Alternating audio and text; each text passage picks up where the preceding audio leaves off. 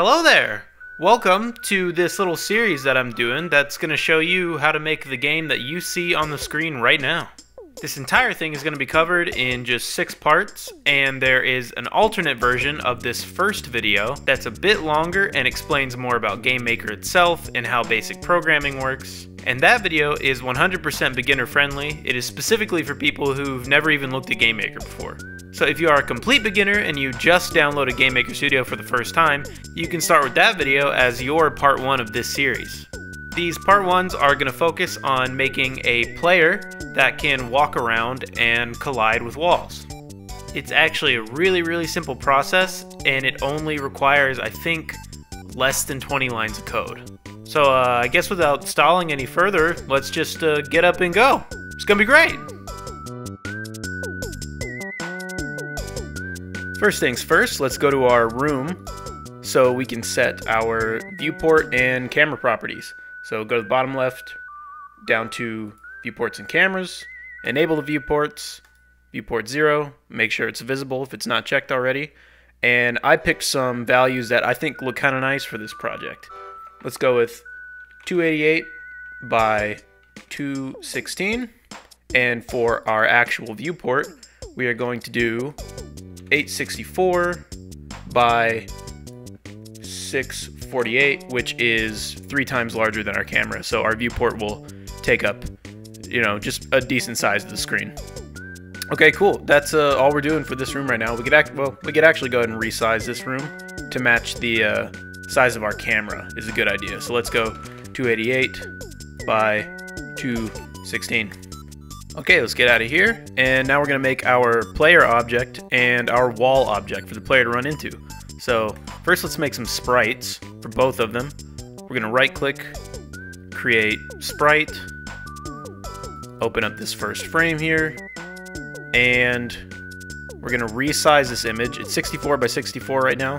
We can resize that to 16 is a good size. So 16 by 16 pixels. Apply that. And we're going to make our player red. And that's all we're going to do for that for now. Let's change the name of this to Sprite Player. Good. Let's make another new sprite.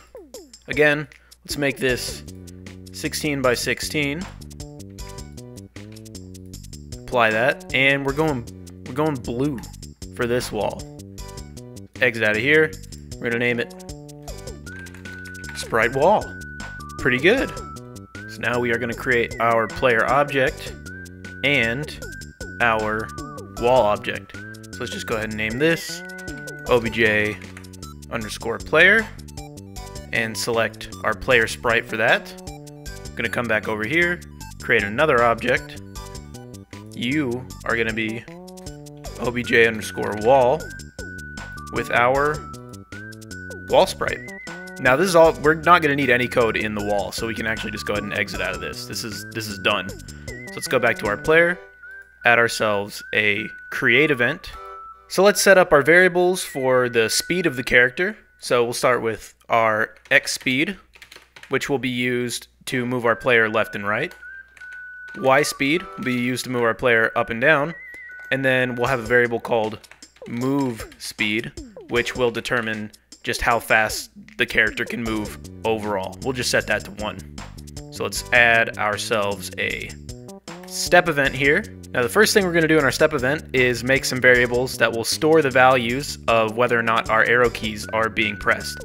And to do that, we'll set the variable right key equals keyboard check vk right, virtual key right. So this function is checking for whether or not a button on the keyboard is being pressed, and it's checking this value, which is the right arrow key.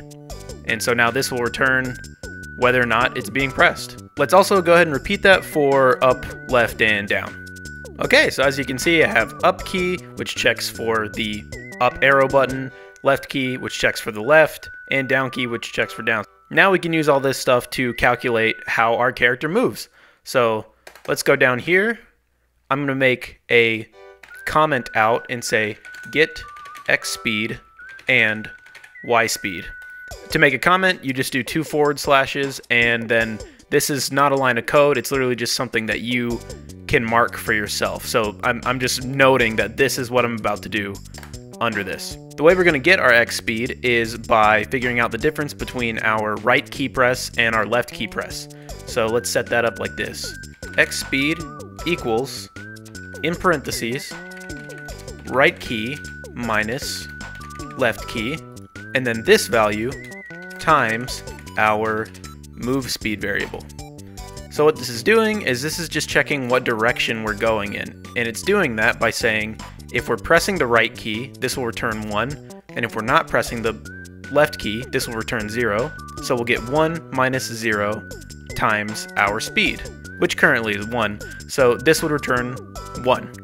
Now, if we weren't pressing the right key, it would be 0, and the left key, if we were pressing that, it would return 1, so we would have -1 times movement speed, which would be -1, which means our character would move left once we're actually adding this to our X value.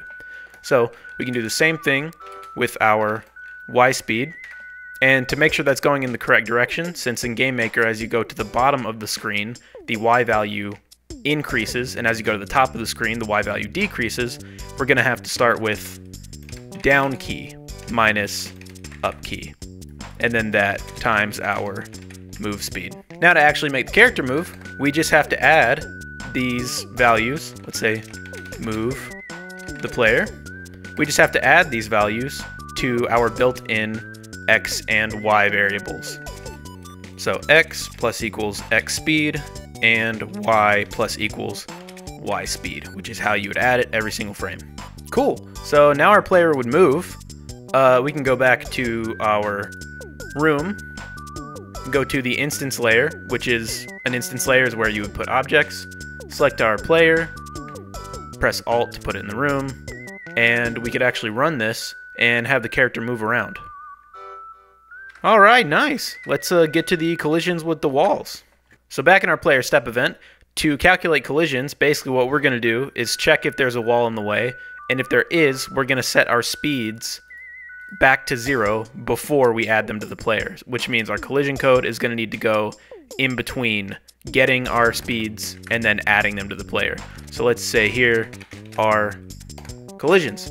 So for our X collision, we're going to say if place meeting X plus X speed Y with object wall, we will set our X speed back to 0. So we're checking in the direction that we're moving by adding our X speed here to this value, and we're checking for it running into a wall, which is what this function does. And if we would be running into a wall, we're going to set our X speed back to 0 so we don't run into it and like clip into it. Okay, let's do the same thing with the Y speed. And to do that, we would have to do Y plus Y speed, and we have to make sure that we're setting Y speed back to 0. Just make sure you're putting all this stuff in the right place. So that's it for having our player run into stuff. Now we can go back into our room again, go back to the instance layer so we can actually put some walls down. Let's set our walls all around here. You can place them individually like this, or you could place one and you could stretch it. So let's do that. Let's do that a couple times. That's a good level. Alright, let's try it out. Okay, so we're moving and we're running into stuff. Everything's all cool. Alright, if you're having any issues, just go back and look at the code and make sure you got everything written down properly. Yeah, so cool. We did it. This is functionally basically the most important part of making a little RPG like this. So now we can move on to character animations. Okay, so first video down. If you have any questions about anything, there's a comment section. You send me a message on Twitter, or I have a Discord, which is for my game. And if you just kind of happen to find this video, then yeah, check out my game, Rosa Starcross. There's a free demo. There's a trailer for that on this channel.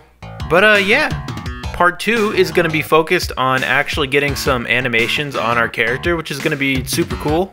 But yeah, I guess that's it for this first one. Good luck and keep on trucking.